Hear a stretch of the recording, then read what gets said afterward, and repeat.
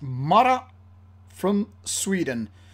This is a black metal band that has existed quite a few years now, and well, almost 10 years. And this is their third album called Rök, which means smoke. Now there are other Swedish bands with the same name, and there are other bands from the rest of the world going with the same name, so not the most original name, but at least of those Swedish bands, I guess this is the original one, being the oldest and the most achieved one.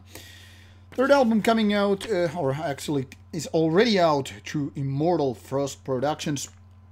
This one delivers yet another solid attempt at Swedish black metal. Here is the CD, and finally the back inlay card.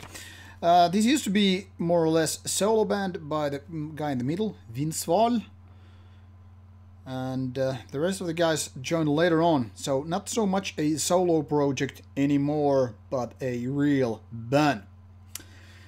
Swedish black metal, everybody pretty much knows what that usually consists of, and by no means Mara means no difference in that respect, because this is obviously something that you're probably already quite familiar. That is fast tempo-ish black metal, some melodic parts, a little bit rusty, kind of a crusty sound also, not too well produced but not too raw either, somewhere along those lines where black metal is usually reaching the sweet point for so many people.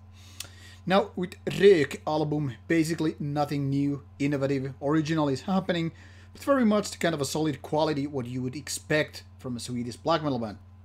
This is not so much 1990s release, but more of the very much 2010s. And as such, I think Mara has reached a very nice spot there.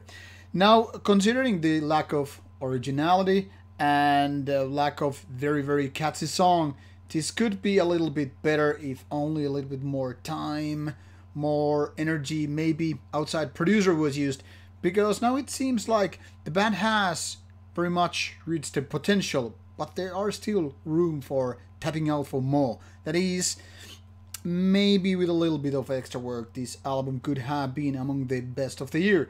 Now, it is solid, it's good, it's very consistent in so many ways, and there is no reason to bitch about it.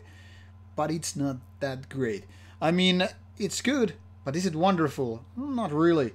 Anyway, I think that this band deserves your attention. You should be checking out the samples.